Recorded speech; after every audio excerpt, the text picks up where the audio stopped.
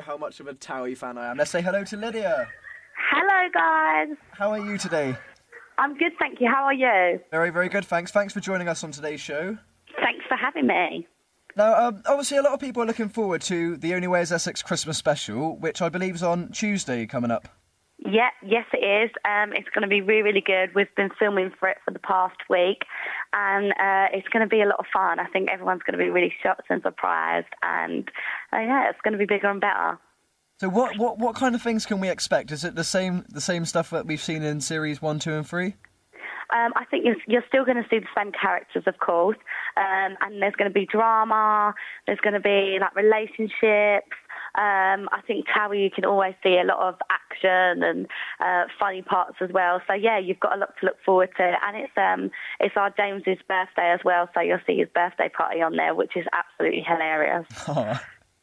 And also, you guys, you've recorded a charity single last Christmas. The Only Way is Essex cast. Yeah, we have. We're releasing our rendition of Last Christmas, and it's really, really good. It started being shown on all the music channels yet, but it's not going to be released until the 18th. But we're really excited about it. We've been doing a lot of promotional work for it, and all the proceeds go to charity. So we were really, really lucky to get involved and help raise awareness for the charities and raise a lot of money. Which today, I think the charity, which is ITV Tech Centre, has raised like £1,076,000, so it's doing really, really well. So we're really happy that we can help raise money for it as well. And there's also a campaign on Twitter at the moment as well to get that single to #1. Are you kind of optimistic that's going to happen? I'm really, really hoping it, but I know that we're up against some like tough people and people with some like amazing talent. Like obviously you've got the X Factor, Little Mix, there's Military Wife, Justin Bieber. I know there's loads and loads out there. So I am optimistic, but if we don't make it, I'm still very thankful that we've made a good try. And at the end of the day, it's all about raising the money for the charity. So as many people that buy, we're just thankful for all of them. Now, when you were recording the single, would you say there was somebody who wasn't as strong a singer as anyone else?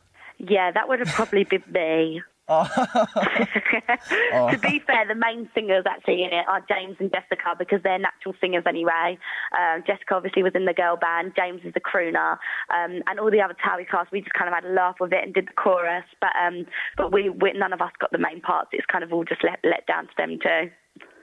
Now, how is your cake shop going? Because in Series 3 we've seen you kind of starting up, so is that going well for you at the moment? Yeah, the shop's going really well for us. We sell clothes and gifts as well, so it's quite a random sort of shop, but it works really well. It's really unique, and we're going online as well in the new year because how successful we've been, so we're really looking forward to that, and hopefully then all people from all over the country, obviously, like you guys that can't obviously get up to Essex that easily, you can like buy online things, so we're really looking forward to building the brand in the new year. Now, who would you say in the show is kind of your best mate out of all the other cast members? Who do you get on with the most?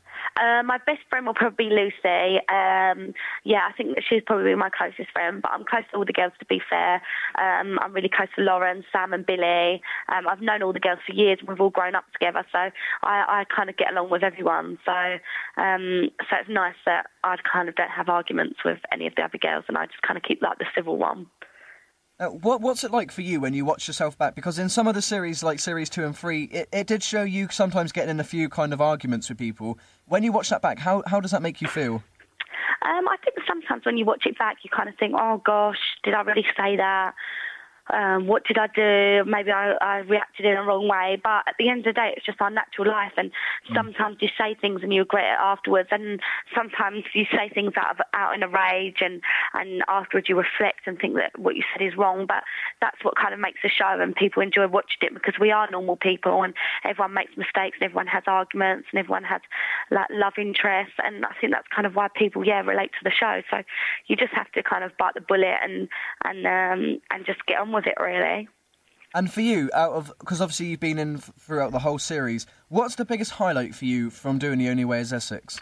My biggest highlight for me would probably be winning the BAFTA, because I don't think any of us, when we first started out, thought that would anyway be possible. It was never something that we kind of reached for, and when it came about, all of us were just in complete and utter shock. And then to go on and actually win it, I think all of us, that was just an amazing achievement for like normal people that haven't ever like been to acting school or trained to be on television. We're just normal people, and I just think it just goes to prove that anything's possible, and that yeah, you just got to keep on like fighting and following your dreams. So I think that was probably a big highlight for all of us. That was awesome when you won that, but I'm not sure if you're allowed to talk about this, but there's a lot of rumours at the moment in the papers that a lot of the cast, and quite a lot of them, have been axed from the show. Is it as bad as we read, or are you allowed to talk about that as much? I think that there's always going to be like a few rumours around, and like newspapers and magazines are speculating whether people will be axed and stuff. But to be honest, none of us have been given concrete answers that we will be back or we won't be back. We're just going to have to wait until the new year. The show's always constantly changing, and new people are moving on, like people doing careers. They go on to bigger and better things and change paths. So we'll just have to wait until the new year and kind of hope that we'll all be in it, or the people that are moving on, they're going to move on to better things. But yeah, none of us really know yet. Nothing's certain. Lydia, it's been absolutely fantastic speaking to you today on the show. It really has. Thank you for joining us, and good luck with the single. Let's hope it gets to #1. Thank you very much. Awesome. Have a really nice day. Thanks for joining us today. Thank you, and Merry Christmas to everyone. Merry Christmas to you. Thank you. Bye. Bye. Oh, she's